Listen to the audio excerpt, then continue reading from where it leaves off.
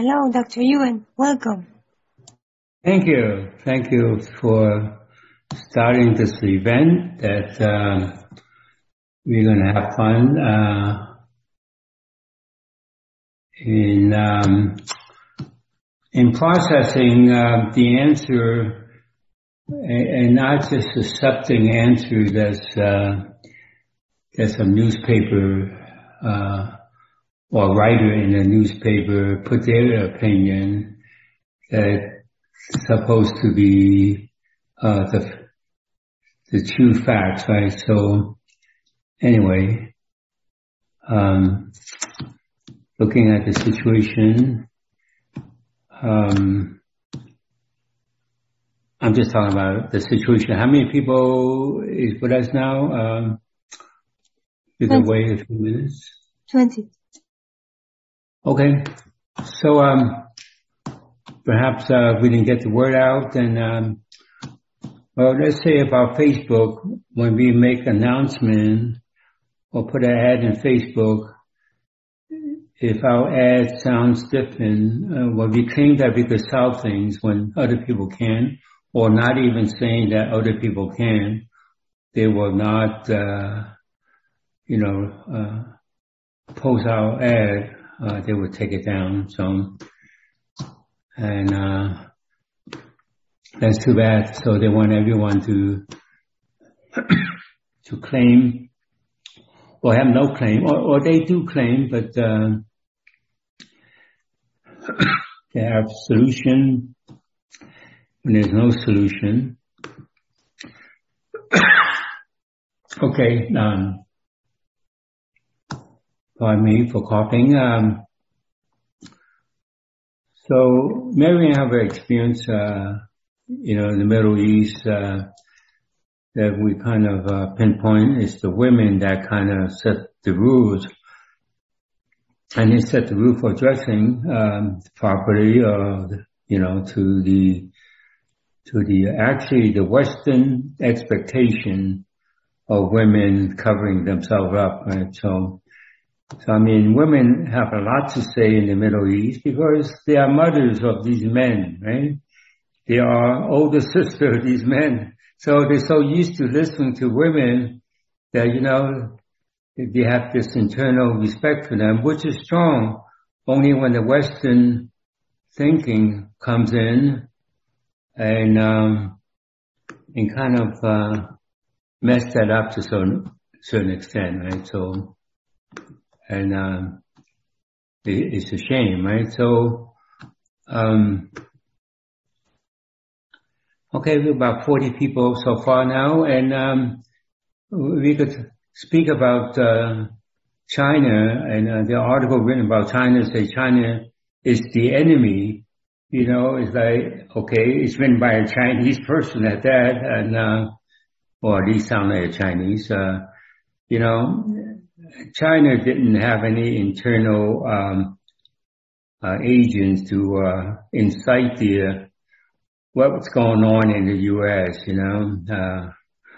so you don't want to blame China for everything, right? So there should be no blame. So, and I'm not backing up China because I'm Chinese myself, but let's set things straight, right? So Taiwan and China, that conflict is actually generated by Western nations, right? So actually Great Britain more so than the U.S., but then of course the U.S. follows suit on that, right? So in Great Britain, with their once mighty navy, they go and, that's why they make Hong Kong a colony of theirs. And back in the late 90s, they gave it back to to China, and actually in closed doors, they would tell the Chinese, we don't have to give it back to you, right? Because we got the mighty navy at that time. China didn't have a navy at all, right? So, and that's how things, diplomacy in the world, right? So you got the warship and airplane. Well, you the leader, whatever you say is right. Everything else, other people say, it's not right? Just like the Falkland Island with Argentina or Great Britain, right? So anyway, any concern, about what's going on? I mean, they try to isolate China, what there's to do. I mean, China only wanted, to sell to customers, right? China is not going to bomb the customers if they're going to, do business with people in the West, especially in the U.S. of A, So if you have customers, you're not going to sell to your customer and then you stab them in the back or kill them, right? So you have no customers. So anyway, so they want to contain China with Korea, and actually Korea, North and South Korea. Now, who generated that? Right? So the Western nations, especially the U.S., divided Northern Korea and South Korea, right? The Koreans then divide themselves, right? So anyway, people, especially in charge of the government or politicians, they know they know best, but they know everything, right? Everything they do is right? So anyway, any comments about that and what the problems that we have to resolve without asking them to resolve it, right? ¿Hay alguien que tenga alguna pregunta que hacer acerca? El doctor Yuen estaba hablando de la situación mundial de China, de las dos Coreas, de Oriente Medio, y ha dicho que son las personas a cargo de los gobiernos occidentales las que han provocado todo eso. ¿Hay alguien que tenga alguna pregunta acerca de esto? Y puede escribir en el chat. Anybody has any requests about that? You can write on the chat, please. Okay, so other nations in that region, they don't have the ship that China have now the last 10 years, right? Before that, China don't even have a ship or warship or a battleship or even jet fighters that make any difference in that region, right? So by saying that China is bullying them, they just want the U.S. to donate warships or give them more modern equipment in donation, right? Not selling to them. So, all right. Do we have anyone that want to say something? State a problem? Yes, we have one person that, but she's asking a different thing. She's asking how you perceive the future of the Latin American countries. How do I perceive it? That is, well, that's not a question. I mean, you could change it. Whatever you perceive, you could change the future. And so it's a question about Latin America, right? Even though we want to get into Asia, but that's okay. Now, is that a question about Latin America, a unification among themselves, or get along with each other? They do more or less get along with each other, right? So they're not having army invading the neighboring countries. No, they don't do that. Claudia. Sí, Mariam. Sí, el doctor Yuen pregunta, ¿qué tipo de petición tienes tú acerca de los países de Latinoamérica? ¿Que se lleven mejor entre ellos o qué? No, que puedan transformar su realidad, digamos, económica. Ese tipo de futuro, o sea, si es posible, ¿cómo lo ves? Okay. Bueno, él ha dicho que no se trata de percibir, sino de cambiar a lo que... Sí, gracias. She would like to improve the future, the financial future. Well, she perceived as a problem with the economy of Latin America or South America, right? I mean, yes. You have to perceive the problem, it's not what you want to see. Uh-huh. The problem or the question is about the economy, right? Yes. Yes. Okay, so same thing with China. You know, China was not going to invade Korea or Vietnam or even Taiwan, right? So Taiwan, of course, I get to that, why that's what's going on in Taiwan and China or Japan. You know, it's really the U.S.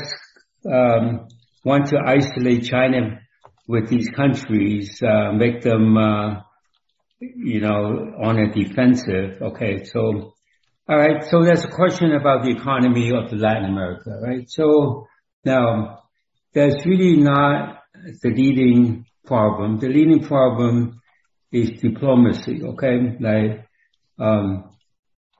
they have difference in communication with each other. It's almost like, you know, even though they speak Spanish, you know, among themselves, they're not communicating, right? So, especially the government or the people in charge of the government or politicians, that you have to make them even among themselves. Otherwise, they'll be arguing and generate the problem. Okay, there's no problem, but when you argue about it, you generate the problem and then intensify the problem with more conference, you know, among themselves, and think that they come together, they resolve their differences.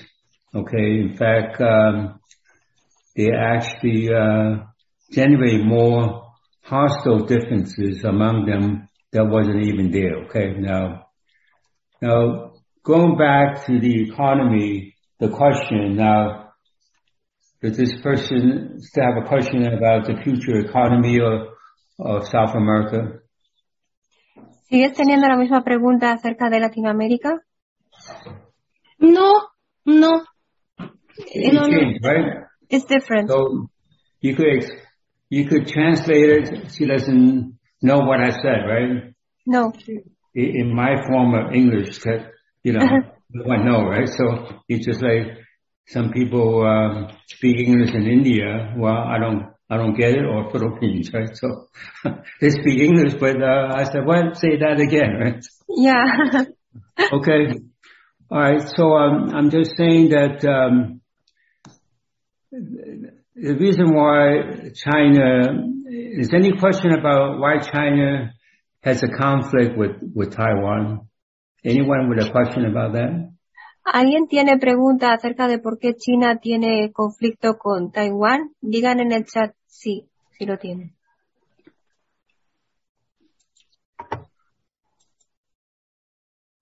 Anybody has that question? Well, if not, I would answer it myself, right? So Actually, I do have it. Yeah. I mean, you personally. Yes. Okay. I mean, China would rather have Taiwan as customer, and Taiwan would rather have China as the customer. Okay, and that's what it was going on. But if they they unite as customers and share technology with each other, it's like you know, people in the USA would say, you know, they steal from each other, right? They steal the technology from each other. But, you know, in this day and age, you don't have to steal it because you have to pay the spy to steal the technology. You just buy the technology in open market, okay? All right? So when does these politicians know that, right? Or the government know that, or the people in the USA, right?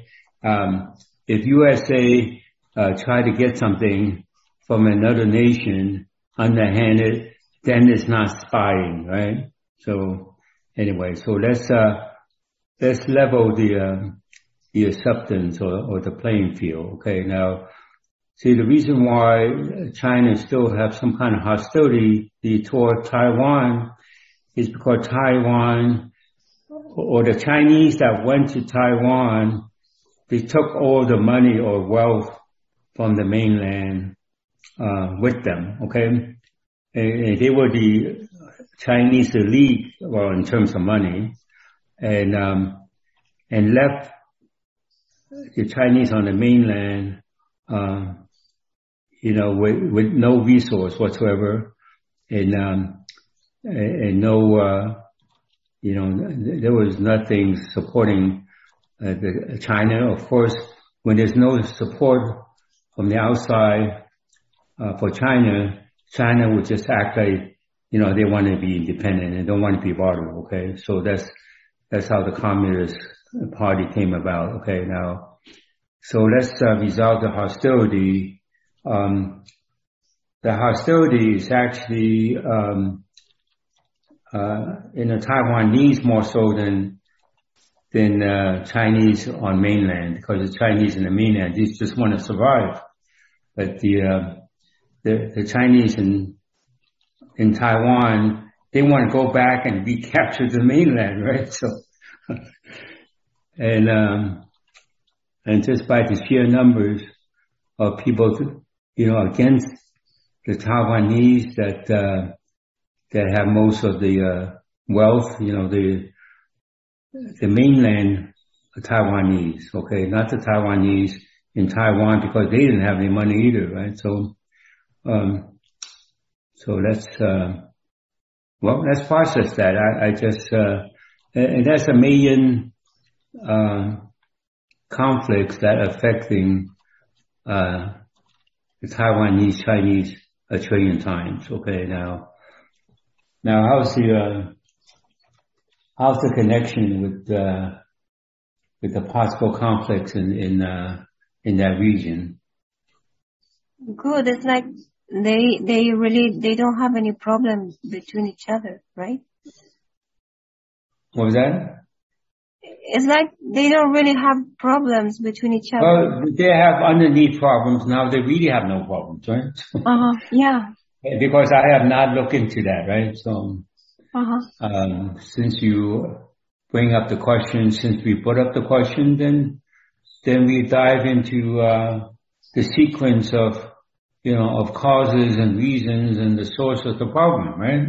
Mm-hmm. And once you identify that, the problems resolve themselves, right? Mm-hmm. So, the U.S. complaining about, China influences in that region, South China Sea region. Hey, I mean, China belonged in that region, right? So, in American ships and the British ships and the other ships, they go there, right? So if you have a Chinese ship going to the Gulf of Mexico, the U.S. would declare war on China, right? Yeah. So it's a funny double standard, right? So yeah, they don't want Chinese to get too close, right? So China don't want to invade any country. They just want them as customers, right? Would be better than what Japanese did in World War II, right? They just want to take over the country, right? Mm-hmm. In that area, right? So, since we brought up Japan, anything related to Japan that's negative? ¿Hay alguien que tenga algo sobre Japón que sea negativo? ¿Se pueden escribir en el chat, por favor? ¿Alguien que identifique algo negativo con Japón? Yes. Okay, you want to express that? Yes, un momento. Vamos a tomar a esta persona que ha dicho que sí que tenía algo negativo hacia Japón. Silvia, voy a abrir su sonido ahora. ¿Puede usted hablar, por favor? Silvia.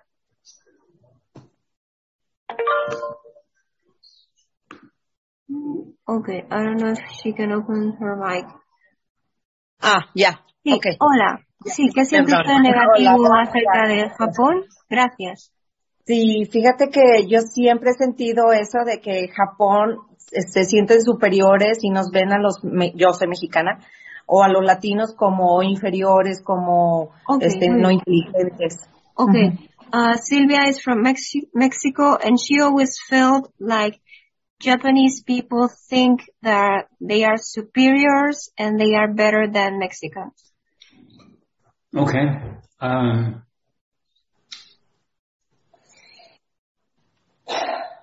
They actually, Well, it's really the opposite. They feel inferior, especially the last couple hundred years. So they have not been resolved, and they have karma among themselves. That it's just Americans have karma among themselves, and we will have to spend time in that. But let's deal with this perceiving Japanese acting superior. So looking at the situation, there's the main reasons the effect is, is less than 10%. So let's ensure that the land itself of Japan, there's been bombed out and all things like that, and there's a negative karma that's done to them, and also they generate the karma to receive what's done to them in World War II. Okay, so or even before that, the Russian War have not been resolved. The Japan-Russian War, that we could resolve it quickly. That's beyond infinite problems then. Okay, so all we do is recognize that and delete it down to zero minus infinity, beyond minus infinity, and actually the U.S. wants Japan to be the main ally to control that region, not just China, but to control the region. So we want to make sure that the U.S. is not going to have another Pacific engagement, okay? I mean, like fighting a war. All right. Now the Middle East, war calm down, then people in the U.S. want to look for new enemies, right? So, okay, now how does that person feel about the Japanese now? ¿Cómo te sientes ahora acerca de los japoneses? ¿Igual o diferente? Diferente. Diferente. So she should be open eating sushi now? ¿Estarías abierta a comer sushi ahora? Claro, por supuesto. Of course. Gracias. Okay.